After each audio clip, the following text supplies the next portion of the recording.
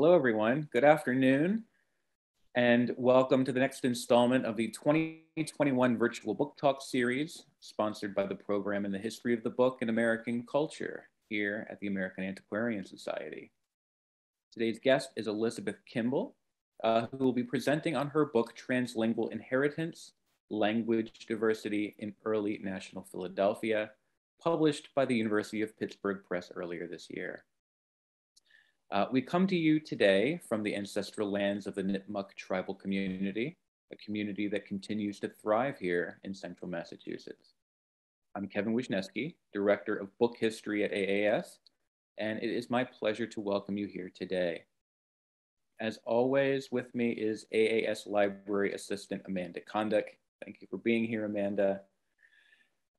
Before we introduce today's guest, I do want to briefly introduce the Society for Newcomers. AAS was founded in 1812 by printer Isaiah Thomas. We are a research library and learned society located in Worcester, Massachusetts. We're devoted to understanding and sharing the history and culture of North America before the 20th century. As a library, we collect, preserve, and share the printed record of what is now the United States, portions of Canada, and the Caribbean. Our collections include books and pamphlets, newspapers and periodicals, manuscripts, and the graphic arts. In addition to this virtual book talk series, we have a variety of public programs. We offer visiting research fellowships, and we welcome scholars and readers from around the world to use our reading room to work on their own research projects. And before I introduce today's guest, Amanda will very quickly offer a little overview of the platform we're using today. Thank you, Kevin, and welcome everyone. Before we get started, I do have a few notes on the mechanics of our Zoom webinar format. The chat function is open, so please send your comments to all attendees and panelists. Throughout the presentation, I will also be posting information and links in the chat relating to our speaker, AAS, and FIBAC, and you should be able to save the chat by clicking on the three dots in the chat window. If you have any problems with your visual or audio settings, you can also message me privately in the chat. For the Q&A portion of the program, we'll be using the Q&A function located on the bottom of your Zoom screen. If you have any questions for Elizabeth during or after her presentation, please type them in there. As attendees, you will also have the option to upvote your favorite questions by selecting the thumbs up icon, and we will answer these at the end of the program. And finally, I would like to let everyone know that we are recording the program and we'll be posting it on our website and our YouTube channel. So thank you, everyone, and Kevin, back to you. Great, thank you very much, Amanda. Now I'd like to introduce today's guest. Elizabeth Kimball is Assistant Professor of English at Drexel University. She is the author of Translingual Inheritance, which she's presenting on today, and co-author with Eleanor Long and Jennifer Clifton of The Potentiality of Difference, Singular Rhythms of a Translational Humanities in Community Contexts from Intermezzo 2021. She is the co-chair of the Philadelphia Writing Program Administrators. With that, I will turn it over to Elizabeth Kimball. Thank you. Thank you, Kevin. I'm so pleased to be speaking with the AAS today, and I want to thank Kevin especially for spotting my book announcement and inviting me here. And thank you to Amanda for help with slides, especially, and everyone at AAS who made this possible, and the Program in the History of the Book and American Culture. So I've been thinking about the best way into this talk today and the diverse audiences who are likely here, who I can't see, who are here to learn about this book. And so I thought a little explanation of my own background and academic field might help. As an undergraduate student, I was in a very traditional period-focused English major, and just loved everything about that kind of textual study and the historicizing of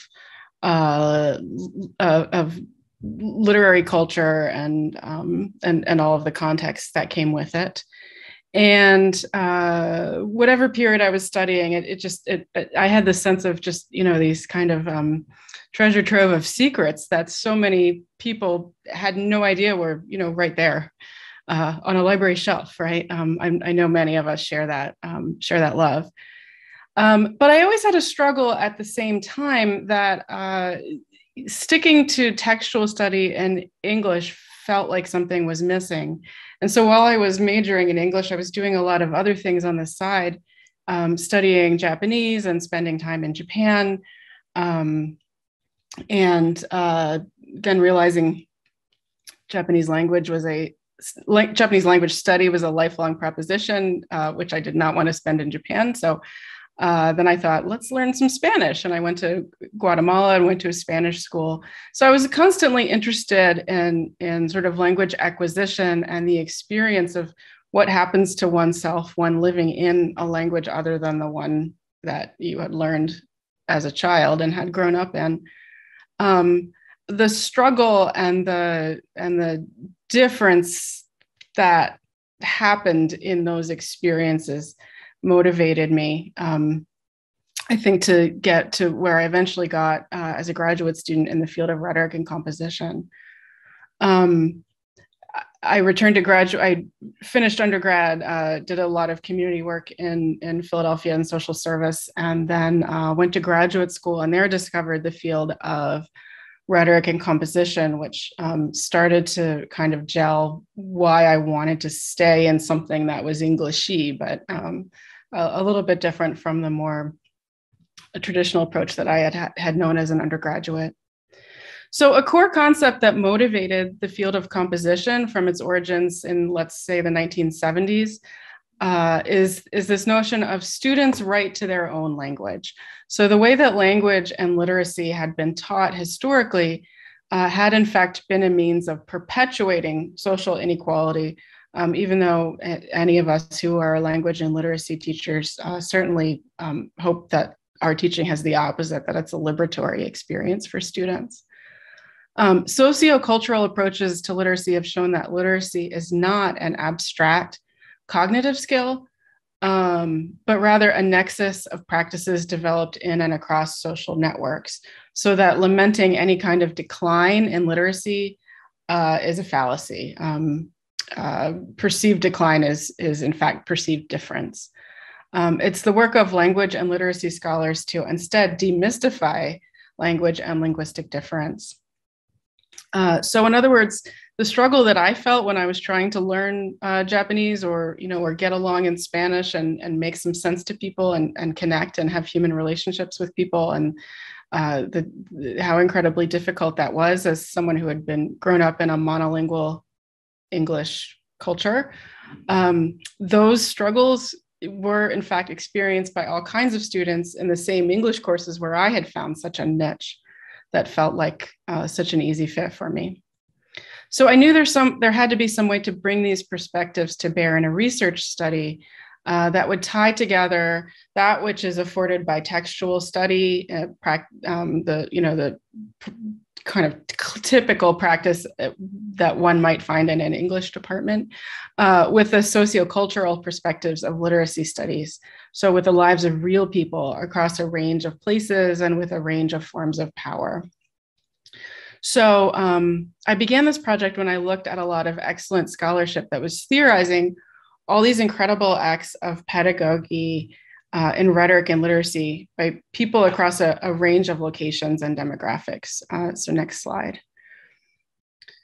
So Thomas P. Miller was an early scholar who I discovered, whose work I just loved, who did a lot to kind of open up how did the English department come to be.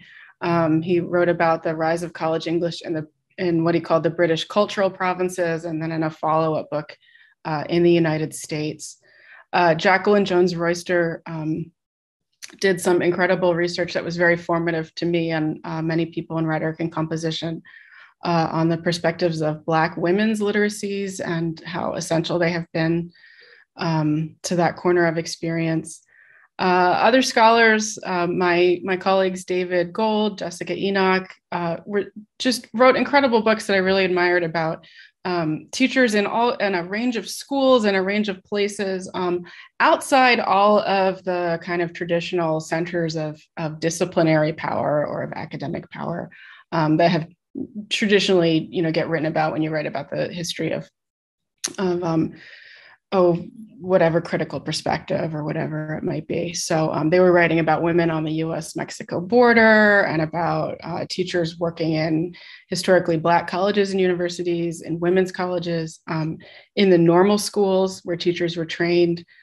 So these books were all offering me historical perspective on diverse literacies and language classrooms, the perspectives I was looking for, something that I wanted to emulate. Also, in the first decade of the 2000s, particularly, but of course, it happened before then and has continued since. But in this decade, when I was sort of first coming to terms with what was happening here, rhetoric and composition was coming to even greater awareness of the experiences of students, especially in college level writing classes, but in general, students who are classified as non-native speakers of English and the problems of native language ideology and just how much our pedagogies are blindly defaulting to native language proficiency and assuming that proficiency is the only and the most desirable kind of proficiency, and that anyone who's non-native ought to try to emulate that. So next slide. So these scholars, people like Paul K. Matsuda, helped tremendously those of us rooted in writing programs, which have been housed in traditional English departments, to see that multilingual students had always been present in higher education in the US. And then the work of Suresh Kanagaraja, who's been hugely influential and whose work really shapes a lot of my theorizing in this book.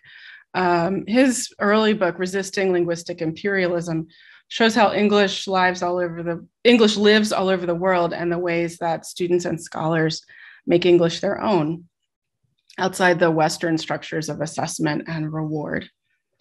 So my project, in the broadest kind of possible sense, this is the context I was coming from, putting these two important collections of work in conversation with one another. The work on the history of rhetorical pedagogy, which sort of fits into literacy and literary studies and language more broadly, and then the work on language difference in education. Both of them really share that lens of kind of schooling being a lens through which we can see a whole lot more about the culture, and my book really does that too.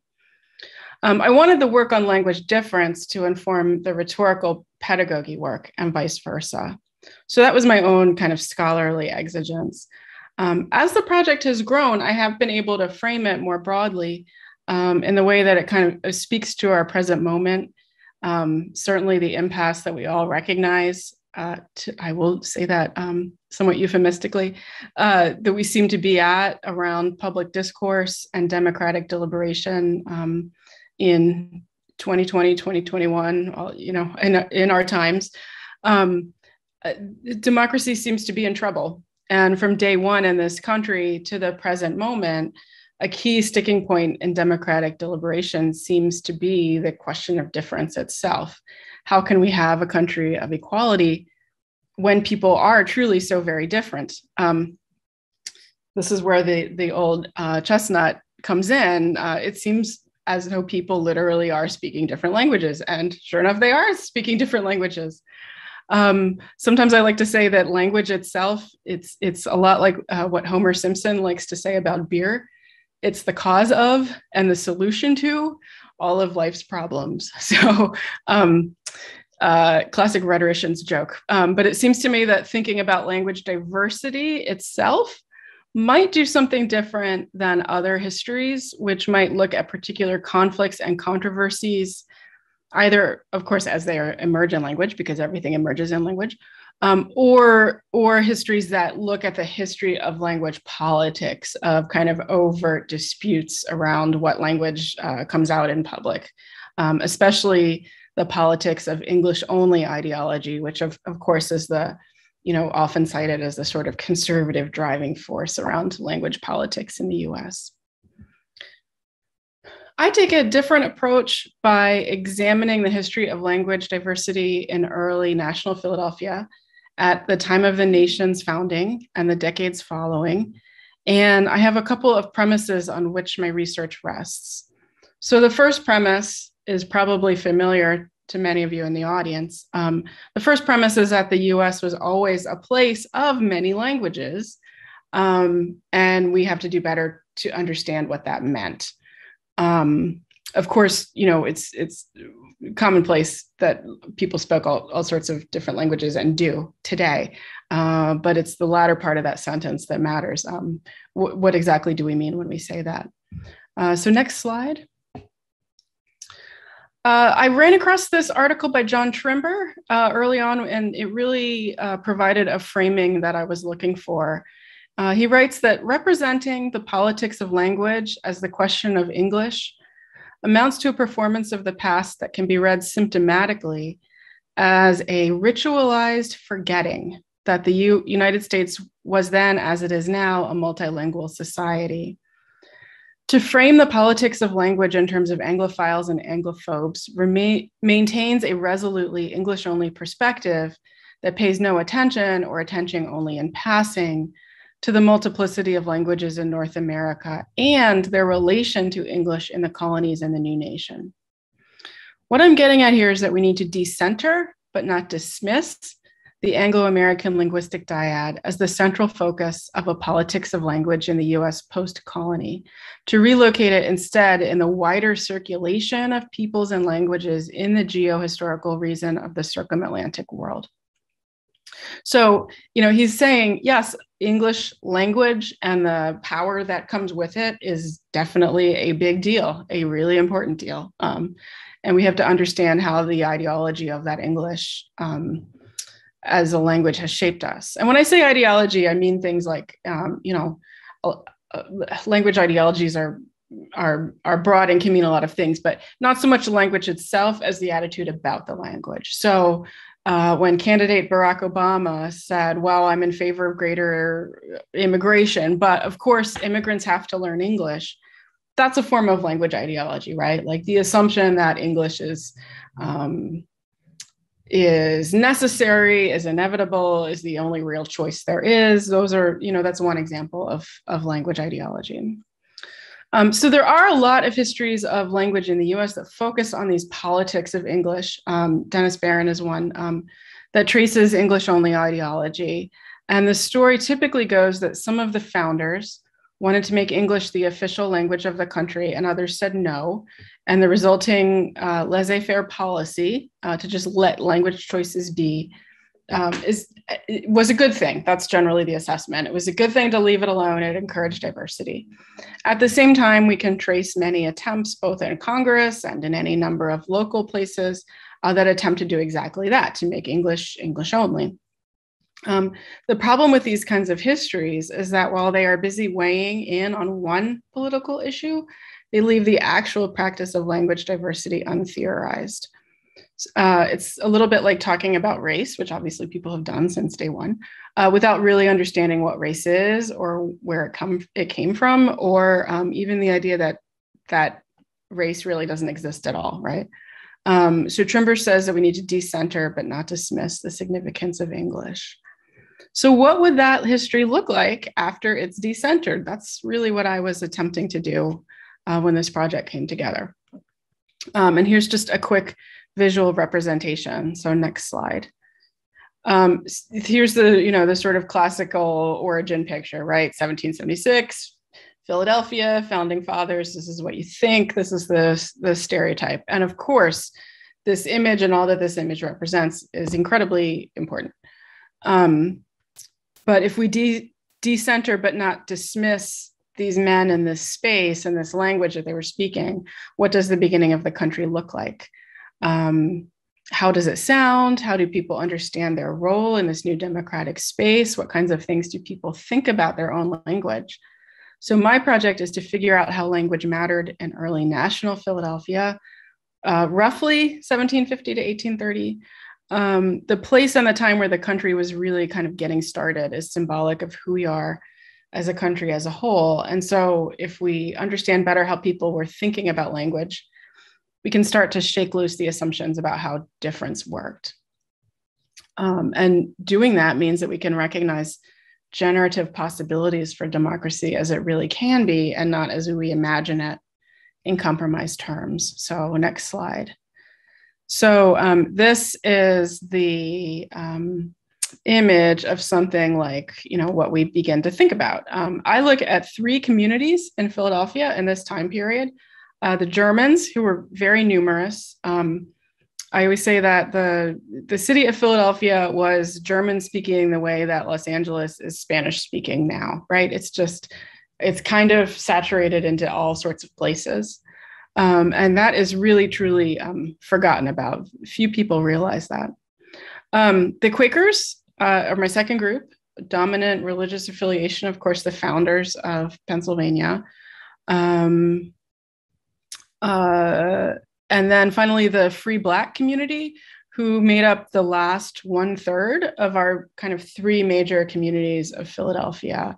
So I picked these 3 groups because they were actually mentioned by Ben Franklin in his initial kind of census research on the city, and Benjamin Franklin himself said, you know what, we're Philly kind of broadly divided into thirds is made up of each of these groups. So I show how all of these communities were working to figure out for themselves what it would mean to be in a democracy. And as I contend, the best way to do that is by looking at how people understood language.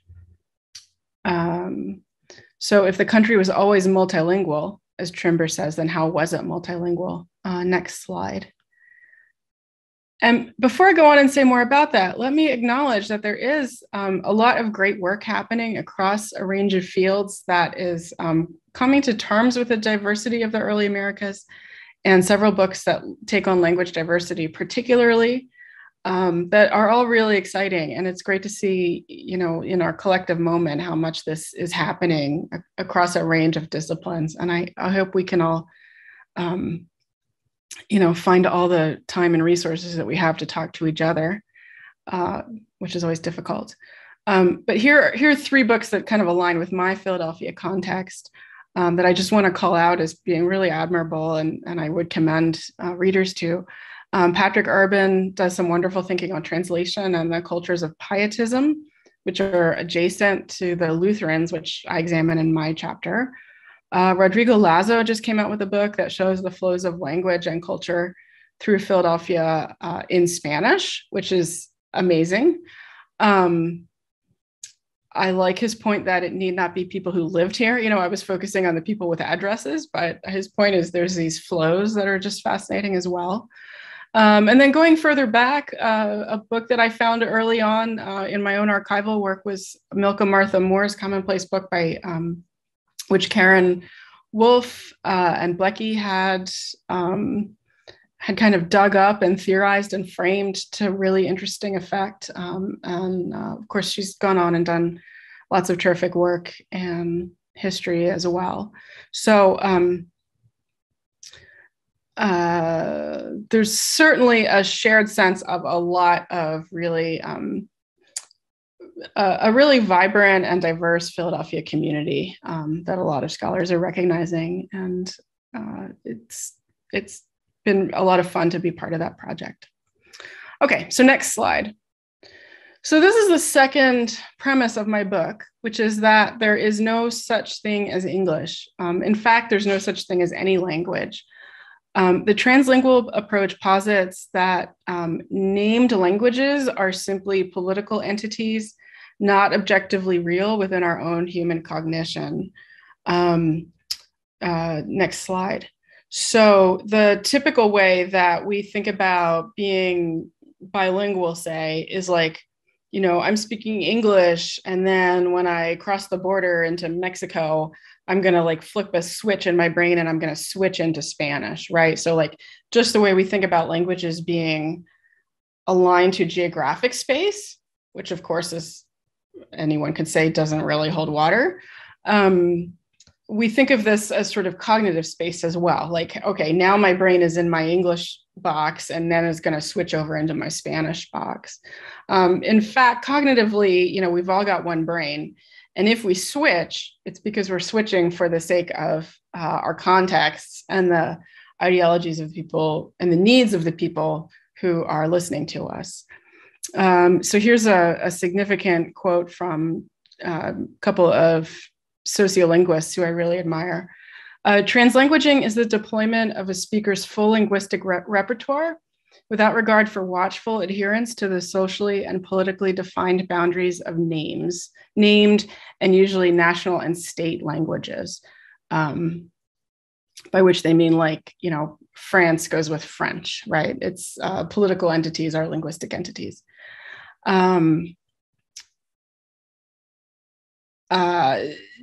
Just to give a little example of a student who I once had, I was teaching linguistics. I was teaching up at Drew University, which is up in North Jersey.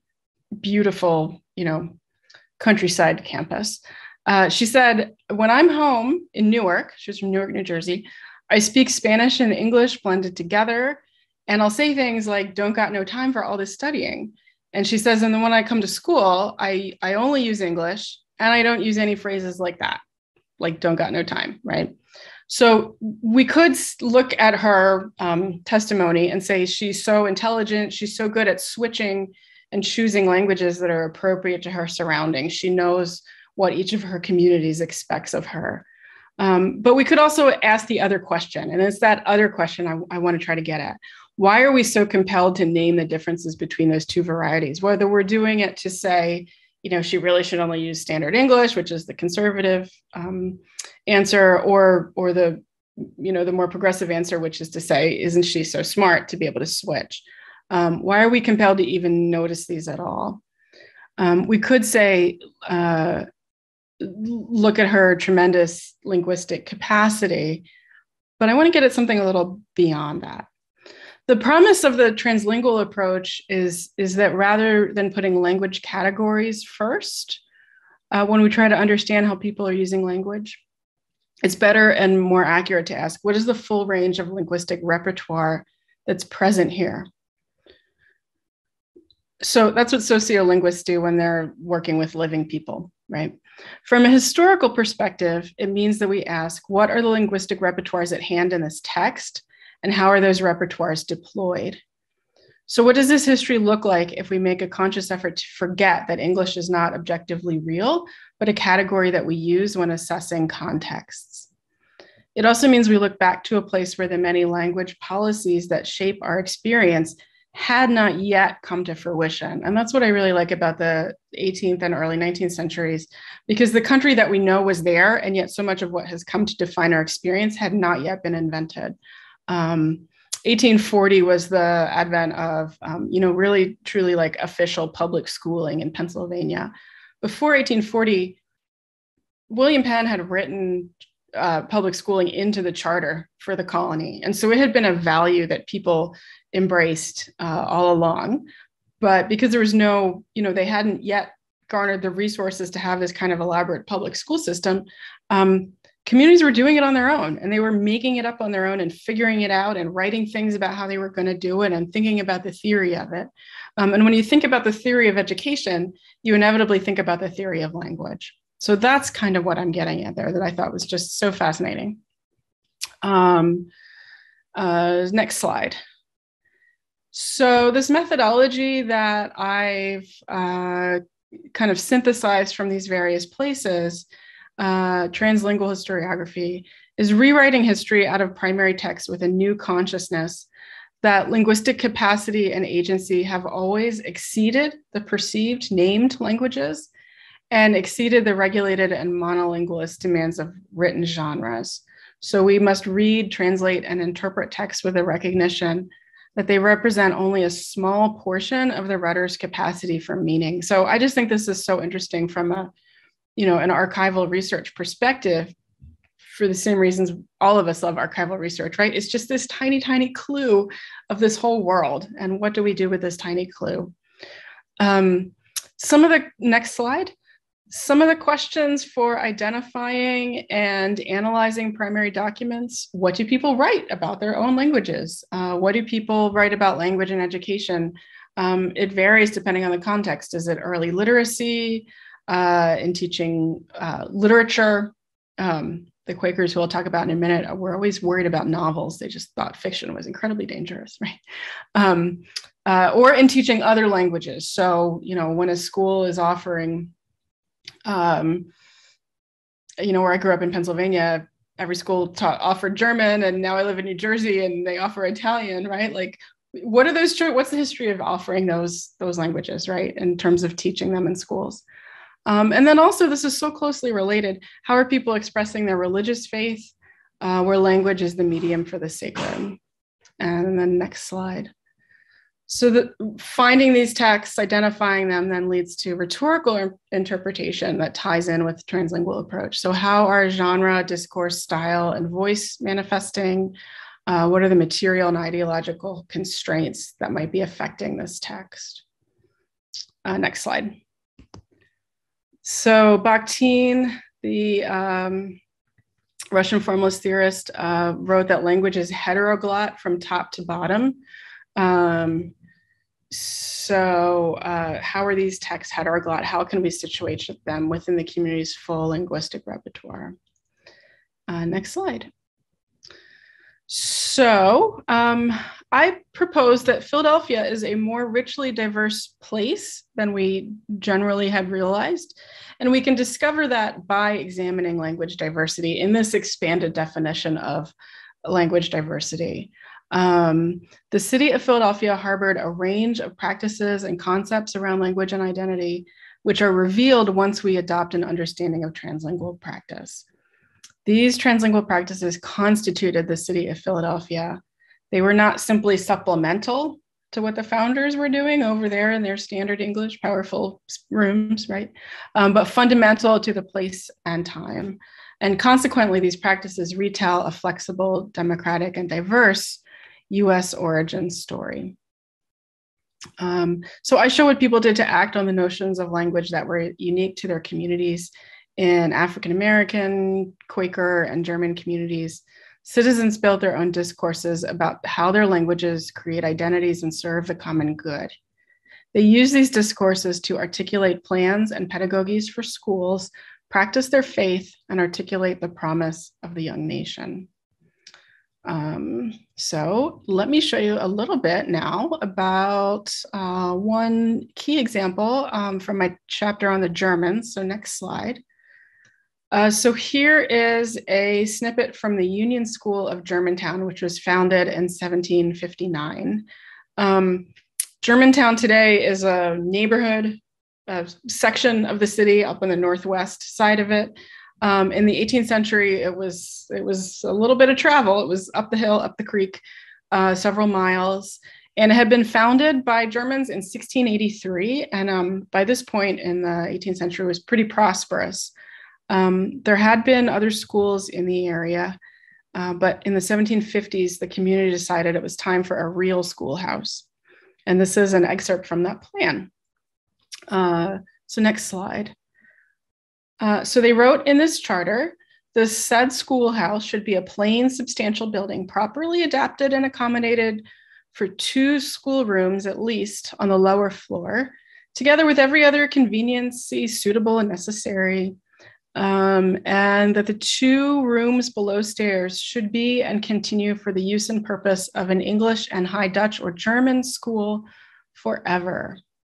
So next slide. So I love this quote. I think it's so representative of everything that I'm getting at. It's in English, of course. We say, of course. It's the text that got preserved in the archive. It's practical, it's material, it's planned for a building.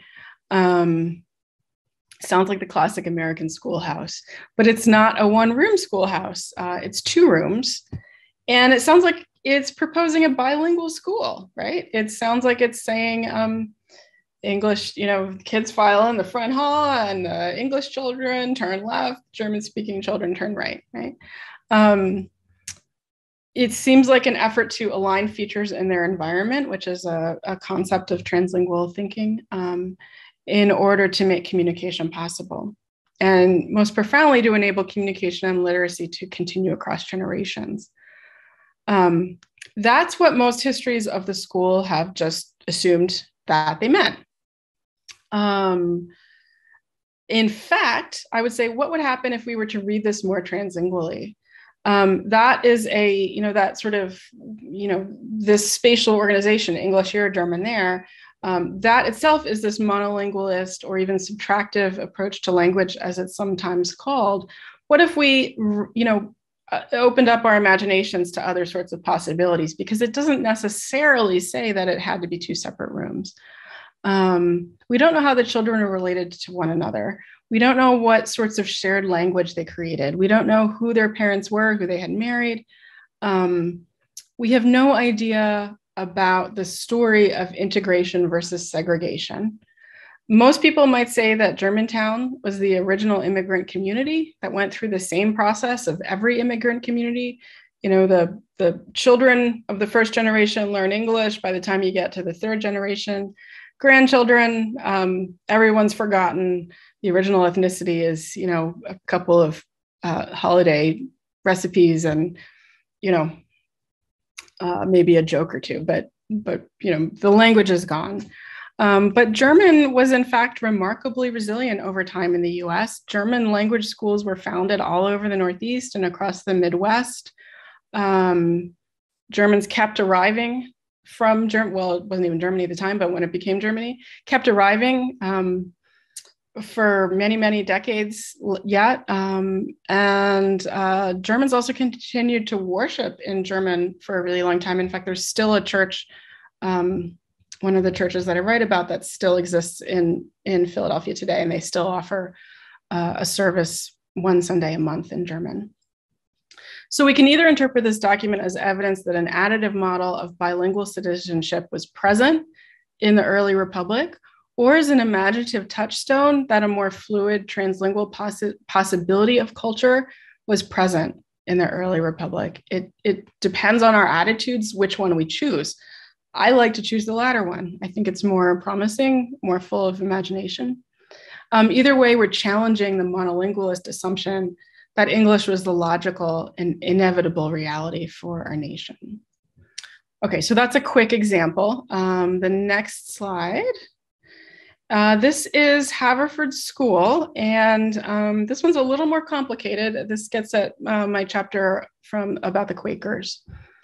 This is around 1830. The Quakers, of course, had founded Pennsylvania with William Penn. They believed in simplicity. They rejected the idea of kind of an institutional church. They didn't need liturgy. They didn't need music. They didn't need stained glass. They didn't want anything coming between themselves and God. By 1830, they were not as dominant a force as they had been. They had lost most of their political power. And in part because they had encouraged diversity. They didn't just try to, keep generating their own Quaker culture. They welcomed all sorts of different people. But they did still really care, of course, a great deal about the Society of Friends and perpetuating what they saw as a very important contribution to the world. So there was a committee to form a school. And the next slide. So in 1830, there was a series of essays that appeared in the journal called The Friend, which was widely read by Quakers from all over. And they were written under a pen name, which was Ascham. We don't know who it was exactly, but Ascham historically was the tutor to Elizabeth I, the Queen of England. So that was an interesting choice. And these essays laid out all kinds of aspects of a school: curriculum, buildings, who would attend, how free time would be structured. They wanted to create what they called a guarded education, meaning that students would live completely within the realm of Quaker practices, guarded from the influence of the outside world. And that general concept we see in liberal arts colleges all over the country, right, where they're always kind of in slightly remote places. Get away, get your moral education where there's not temptations of the city, right? But they also were advocating at the Haverford School for something that was not particularly Quakerly. They were advocating for a classical education. The idea of studying Latin and Greek, even then, was going out of style. Benjamin Franklin had been against it at what became the University of Pennsylvania. He said, let's be practical here. Let's teach and learn in the vernacular. But this community bore an intense relation with the questions of language in terms of its role and how we come to know things. And again, a very kind of metalinguistic theorizing. So here's one example. Next slide. I am firmly convinced that the great importance of this knowledge of language is too little understood and appreciated. And just to skip ahead, much of the difficulty in which we experience in our inquiries after truth, and indeed in our intercourse with one another, arises from the loose and inaccurate manner in which many people use words. There's a lot about this passage that's just simply characteristic of its time. You could see the same ideas replicated in any number of texts. The idea that if we just get more disciplined about using words, we could get over our disputes. That's a common idea. But this motivating purpose of our inquiries after truth, such a motivating notion for Quakers. The pursuit is not about tapping into a universality that already exists, but rather about slowly and deliberately working towards the truth of what is right for the context at hand. And then we get to the rest of the passage, the next slide. From the philosophical construction and variety of ancient languages, they are by far the most proper for this purpose. So the study of language is the most expeditious method of acquiring a perfect knowledge of our own tongue. So we see the reasoning here. Classical languages can play a role in the Quakerly pursuit of truth because they encourage more nuanced or more perfect sense of meaning in English. So it's about that turning over, that wrestling with meaning. Now here's a comparison. Next slide. I'll go through this quickly. I know I've been talking for a while here. This next slide is from the Yale Report of 1828. This is a far more famous document in the history of education. It was written by the faculty of Yale when there had been a lot of external pressure to modernize the curriculum. These were a traditional conservative faculty. They liked their Latin. They wanted to keep perpetuating that practice. They say the study of the classics is useful because it furnishes taste. It is the foundation of literature of modern times. And especially it forms the effectual discipline of the mental faculties. It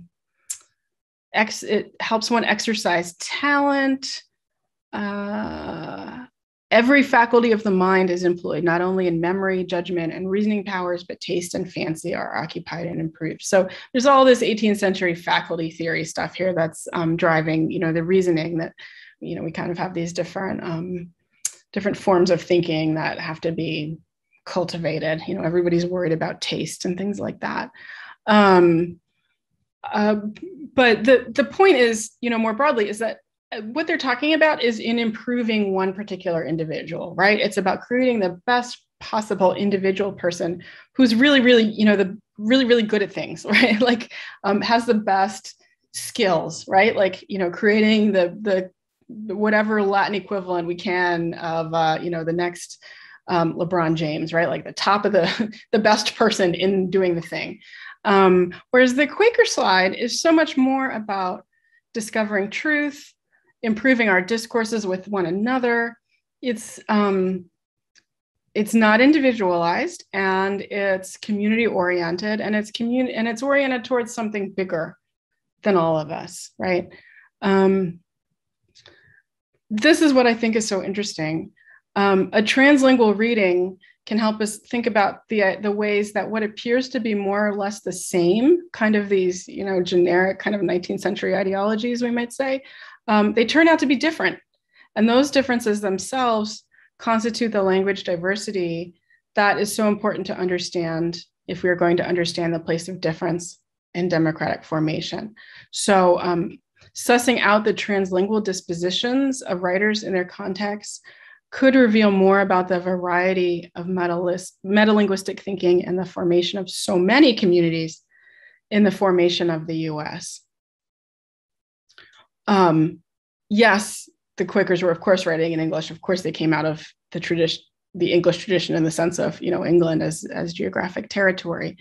And they were also drawing all kinds of very powerful discourses Haverford School was founded to be an elite place, right? It's what became Haverford College.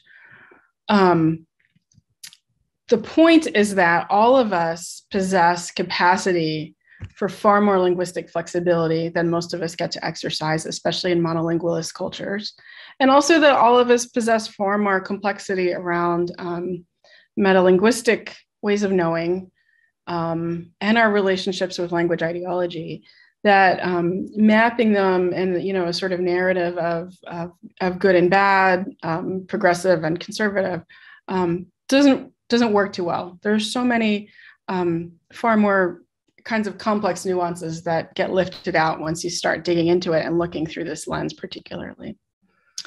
In everyday practice, people translanguaged. They thought about language, they practiced it in an assembly of bodily experiences.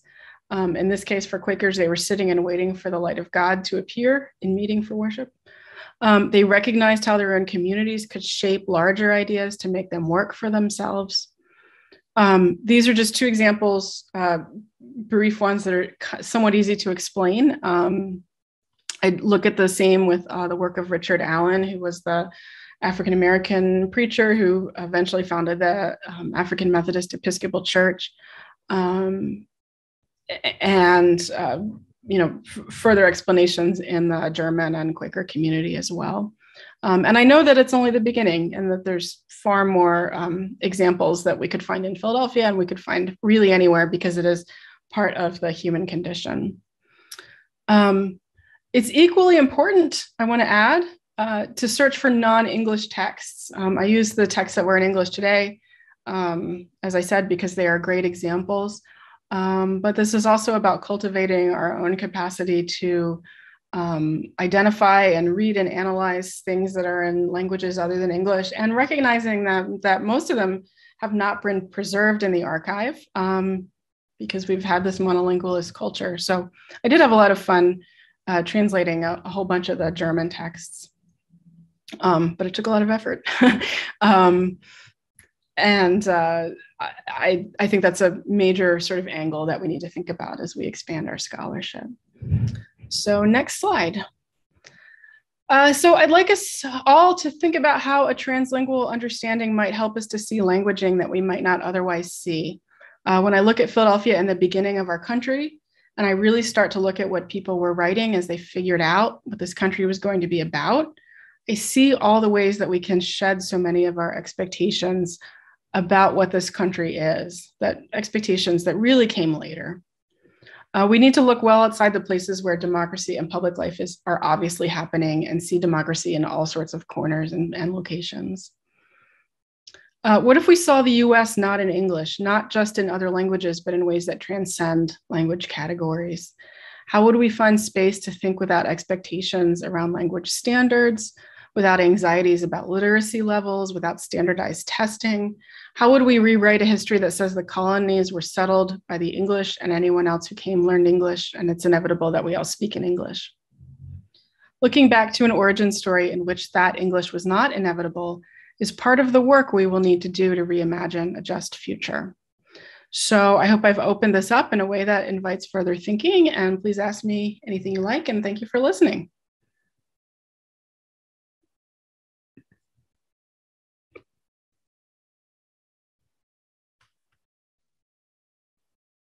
We go. Thank you very much, Liz. I appreciate it.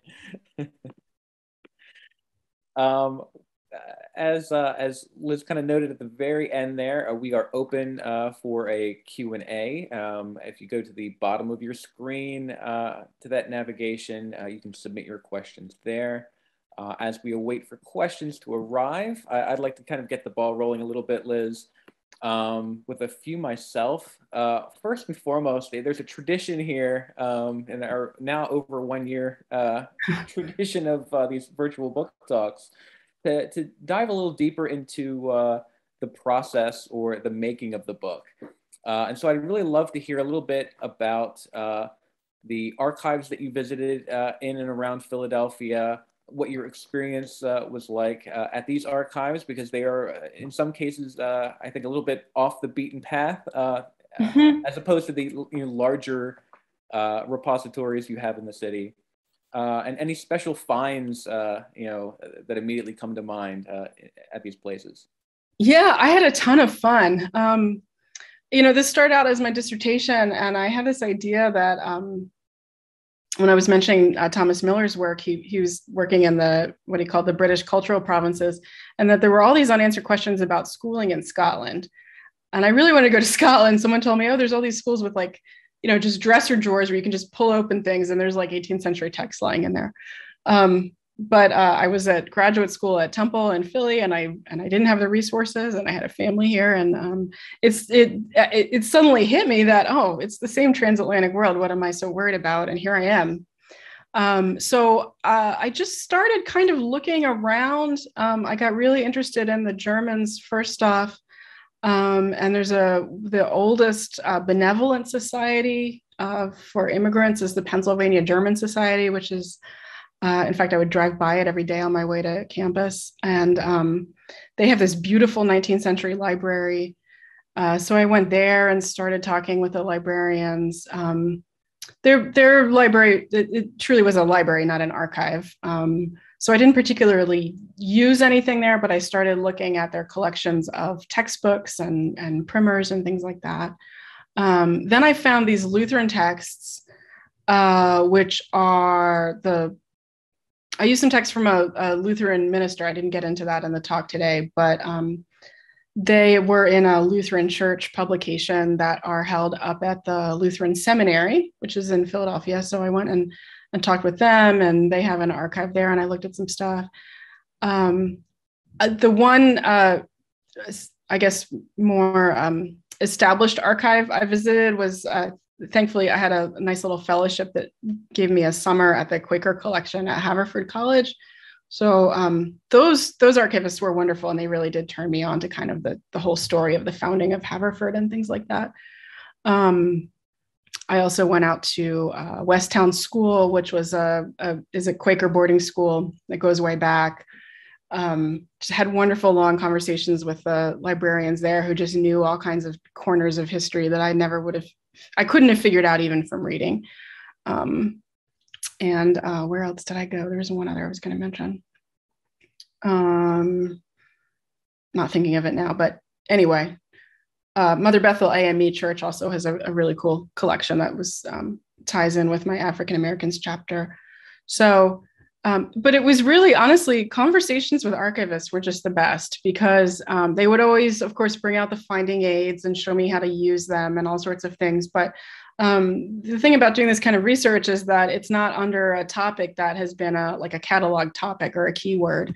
So it was usually, I'd say, well, I'm interested in schooling, and they would bring me minutes from like board meetings, which are a little dull at times, but some of the guy at Germantown Academy had really fascinating insight on sort of how to read through the politics of those meetings. And then often you would just, it was in the course of talking with the archivists that they'd get a sense of what I was looking at, and they'd go, well, what if you look at this? And they'd bring me something. And that was just the best. So I don't know how I could have possibly done it without all the librarians and archivists who sat down and were willing to talk to somebody who really had no clue where she was headed, and, just a grad student. So it was great. Yeah. Great. Thank you. We have a bunch of questions that just arrived here, so I want to get to as many as possible. You did mention the finding aids. Mm-hmm. And while we're kind of on that subject, there was a question added to the chat a little while ago asking, does the lack of multilingual finding aids impede the acknowledgement or use of archives, which do contain evidence of multiple language texts?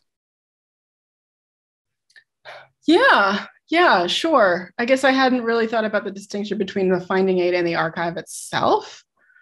But yeah, I mean, we have this whole history of monolingualism, and, it's just, of course, the medium we're all supposed to work in. So yeah, certainly. I mean, it would be, of course, at the same time, it's my own limitation as well. I mean, I'm also, sort of monolingual American. So it would be fascinating to ask that question of like Rodrigo Lazo, who wrote about letters from Philadelphia and was looking at all these Spanish language texts about exactly how he did it. it could be a pretty incredible project if it really snowballed. Also related, somewhat related to language. What about the inclusion of Native American concepts and language? Do they even appear sparsely in your book? Where do they appear? And there's a note here. It's interesting with the beginning of the webinar that the acknowledgement of the native land acknowledgement with the concept of language as political influence. Right? Mm-hmm. Yeah, they appear sparsely, and I regret that. I do talk in the beginning about sort of where do we draw the boundaries of the history that we're looking at? Is it geographic, but also, sort of like temporal? If you zoom out on the lens in space as well as time, you really quickly get to indigenous languages, and they're very much a presence. There's some really interesting history that was written about the Swedes who actually arrived even before the English, a little bit further down the river, but same general area. And that there was a particular Swede who did a really good job of and also a member of an Algonquin tribe who did a really good job of kind of talking to each other. What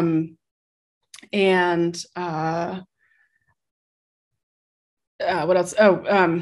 The Philosophical Society in Philadelphia had a really great exhibit a couple of years ago about Thomas Jefferson and all that he had done to kind of record and get the grammars of native languages down on paper. Of course, there's all sorts of issues around that, but there was certainly always tons of interest and tons of recognition that there was this vast linguistic diversity. I did make the decision to sort of narrow the body chapters to these three main communities because I kind of wanted to take Benjamin Franklin's own framework, because it would give a way of saying, actually, here's the diversity. Like you said, there was diversity back then, and here it is. Here's what it looks like now. But there's so much to be done around native languages and who was speaking them and when, and what are our relations to them, and how can we restore them?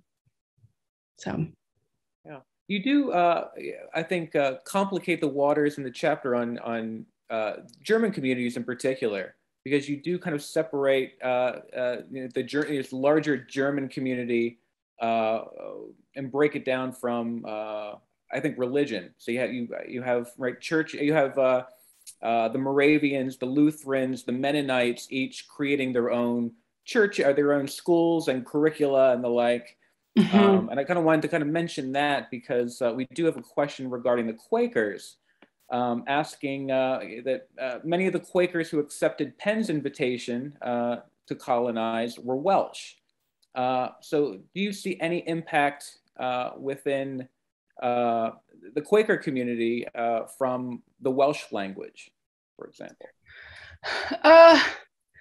The story around that, if you start looking into it, people have written, that's a popular idea, but it's not clear that Welsh continued very well or very much beyond what's sometimes called emblematic language use. So like, sort of putting it on display when it sounds nice to be Welsh. It's very visible in place names because he gave them this tract of land that went out on what's now Philadelphia's main line. So there's all sorts of Welsh place names. And there was an event where members of St. David's Church in Radnor, which was an Episcopal church, sort of embraced its Welsh heritage, had some sort of like parade into Christ Church in Philadelphia. And then there was a sermon given in Welsh. But it's another one that it's hard to suss out and know exactly what that looked like. And again, how much of that is our own sense of linguistic containers influencing, or our notion of fluency influencing what people did.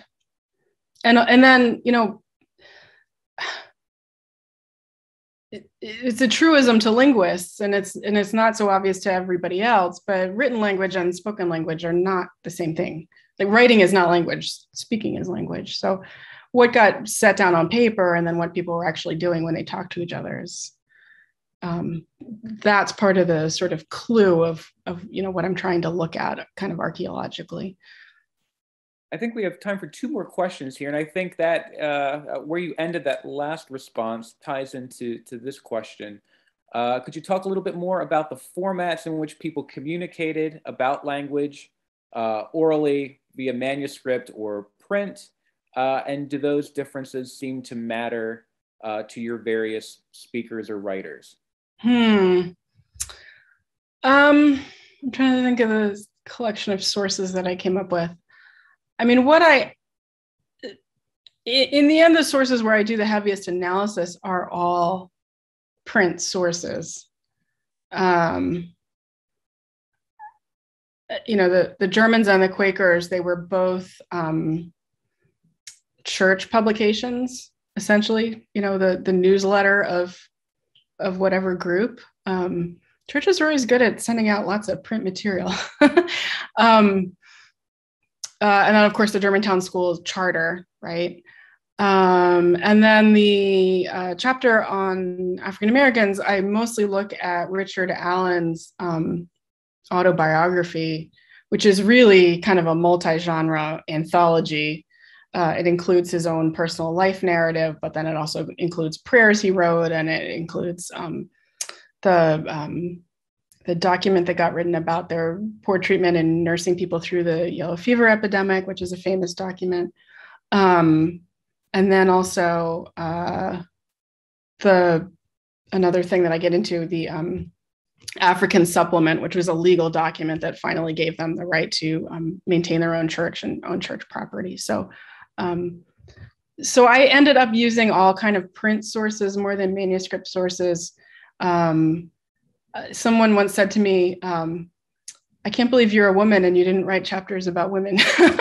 And it was the women who had all the really great manuscript sources. So I wanted to mention the Commonplace book because they had, they weren't getting stuff in print. They were just circulating it and writing it and sharing it with each other. So yeah, maybe I need to go back and rewrite this all again with purely manuscript sources. That was actually going to be my question as well at the very beginning, because you mentioned women in this introduction you have, breaking down the demographics of the city. So I wanted more of that as well. I think we have time. There was a bit of tease in certain chapters, We have time for one more question here, and this one comes from Nancy Eisenberg, and she very straightly says Benjamin Franklin hated the Germans. That they were disruptive because they spoke German instead of English. National myths of unity seem to promote a reliance on one language, which is even why conservatives today insist on English as the dominant language. The question is, doesn't nationalism subvert language diversity?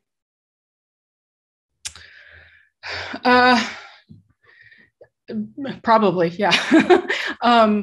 Benjamin Franklin said those things as a younger man, and they were in the context of trying to win election, and the Germans were siding with the Quakers.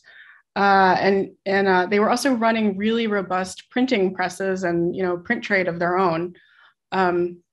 So they were really, really literate, and he was getting ticked off. And he said a bunch of nasty things. The other thing that it gets even worse is he called them swarthy, and there was a whole, it's in the book, but there's a whole overlay of race on this language difference as well. That's truly troubling. He did change his mind later in life, but maybe that's because he could ease up because the English language had attained more power by that point. The relationship between named language and nationalism, though, I think subvert is one of the verbs that we could use, but I would say that it's such a tricky issue because it's also the need to assert one's identity, and the way in which power and identity can be subordinated in one context and then and then the non-subordinate in the next context can change really, really quickly, right? So like the fascinating thing with Spanish, Spanish is the conqueror's language. It's the colonizer's language. On the other, and you can see that all across Latin America. On the other hand, you can look at Spanish in the US and suddenly it's the subordinate immigrant language, right? So if a person is sort of extolling their love of Spanish and its wonders as a language, where's the power and dynamic in that? You can't just say it's a power dynamic. You've got to think about the whole context. Great. With that, I think we're out of time. So I would like to thank Liz Kimball here for her time and for her book. I want to make sure I have this up here. It is available online, so please check that out. Please note as well that this talk will be published on our YouTube channel in the coming weeks, so you can be on the lookout for that. We do have a public program this evening on disability history with Laurie Block. That is at 7 p.m. And our next book talk is on September 30th. It features Gordon Fraser from the University of Manchester, who is speaking on his new book, Star Territory, Printing the Universe in 19th Century America. So please check all of those out. The links are in the chat. It was a pleasure, as always. Thank you so much for attending, and I will see you next time. Thank you so much, Kevin, and everyone. Thank you for coming. Thank you, Liz. Bye, everyone. Bye-bye.